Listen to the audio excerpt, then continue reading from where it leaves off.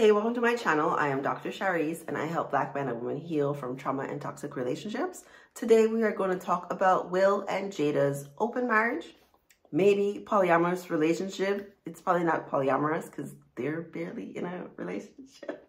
Are they in a relationship? I don't know. But looking from the outside, I see some common mistakes that they've made in their open marriage. The first thing that I've noticed is they have not done enough personal work, what I would call soul work, like exploring the shadow version of themselves before getting into a relationship. I also say relationships are for the evolution of your soul, so you can be your unfiltered, raw, ego-filled version of yourself and create a partnership with someone that is going to help you evolve in a positive way, like really push you to grow and become a better person. It does not look like these folks have been doing that work. So I'm a psychologist. I don't diagnose anyone that I don't see in real life who has not paid me. But it does appear that Will and Jada have some codependent tendencies.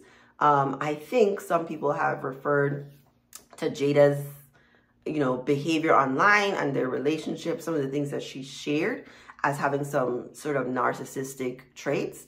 So I think it's fair to say they're in a toxic relationship, right? A relationship can be toxic and you all can still love each other, like that version of love, and still want to be in the relationship, right? One of my favorite books, which is called Women Who Love Too Much, highly recommend it, changed my life, says you don't have to end a relationship just because it's toxic and or abusive. It's possible that this is an abusive relationship, right? Like maybe verbally, emotionally abusive and Jada is manipulative. I don't know. But the way you combat that, the way you deal with that in a relationship is you do a lot of personal work, right? I would not recommend couples therapy for these folks because there's so much individual work. There's so many people online who are saying Jada is embarrassing Will. That's not my perspective, right? I view it as you all are experiencing secondhand embarrassment for him because you can see clearly that he is in an unhappy situation, but he's choosing to be there, right? And that's the part where I say it takes two toxic people to be in a toxic relationship. Will is not good. Like, he's not okay. He's not okay. He's not okay. Like we saw years ago, I did a video on them in 2020 when they came out with that Red Table Talk and we could see that Will was crying. And it was clear to me, but long before then, but in that video, it was so clear to me and I thought it would be so clear to so many people that they were lying.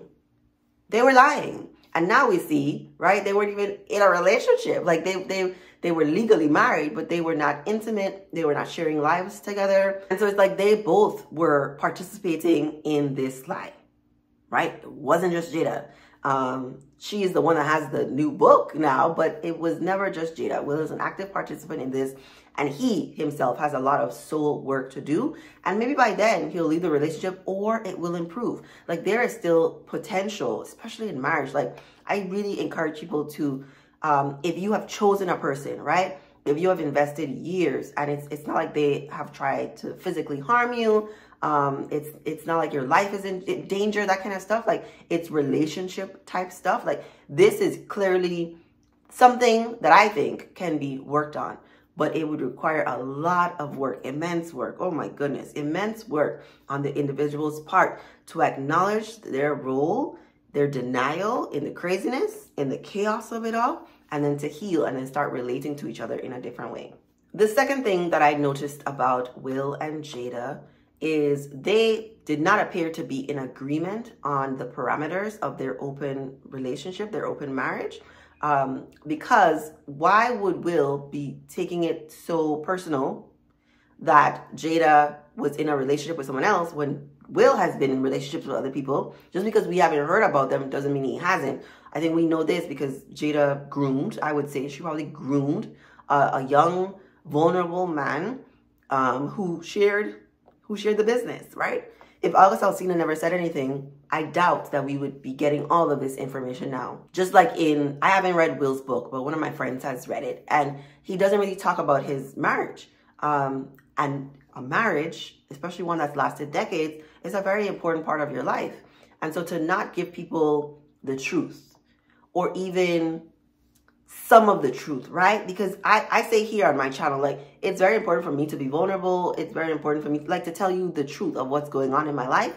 But I'm going to tell you if there are some details that I'm not interested in sharing, right? So, like, you'll know I'm dating, but you'll not know how serious it is or who it's with.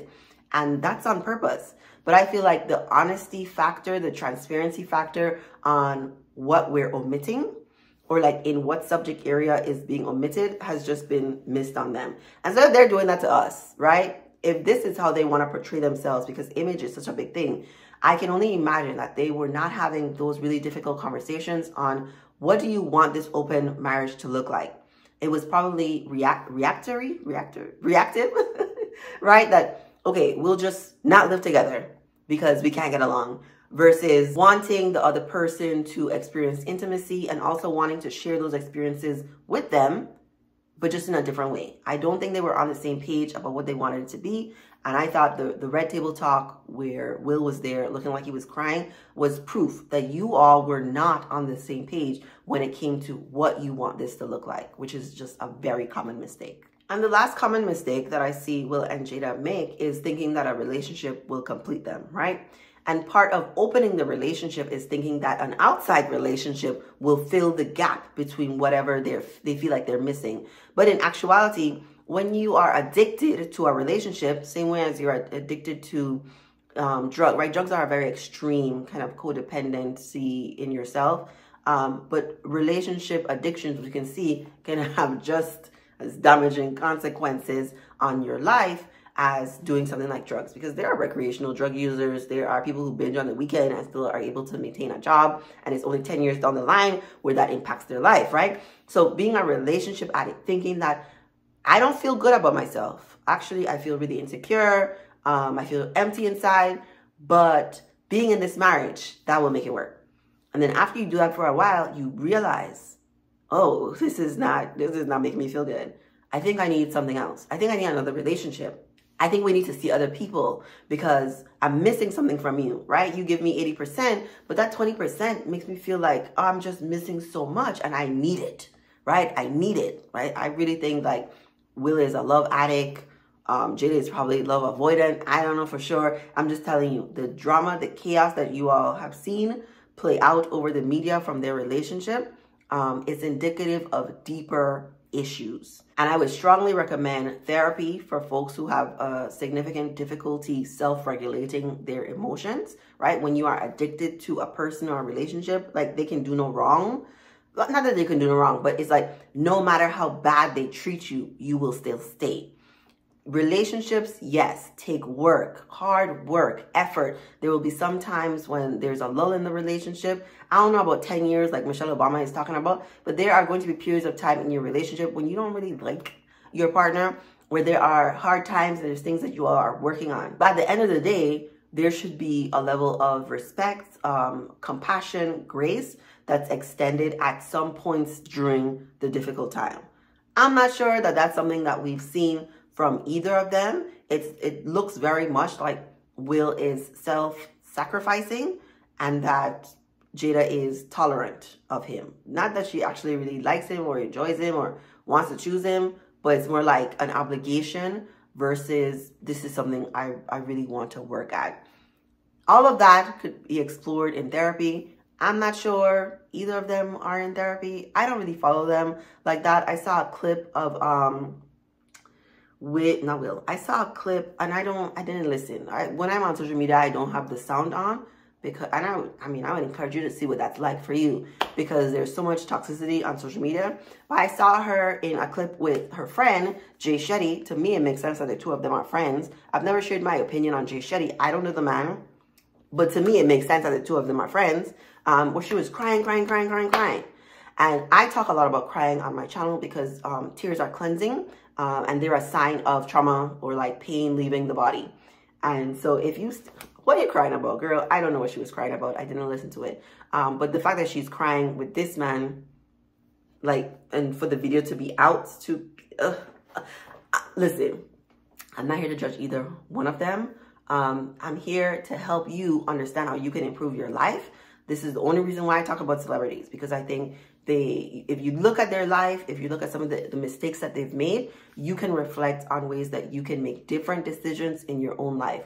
So strongly recommend going to therapy. Strongly recommend learning to self-regulate your feelings.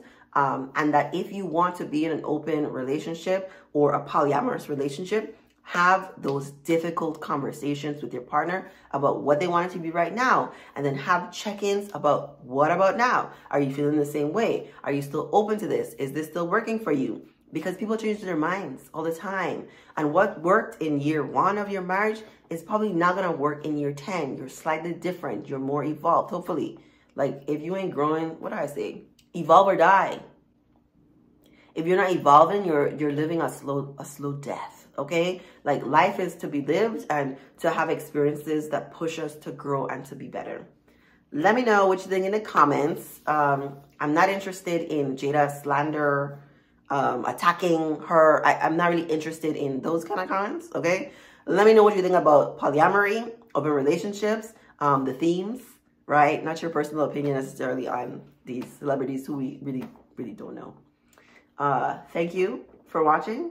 Share this video with someone you think it may help.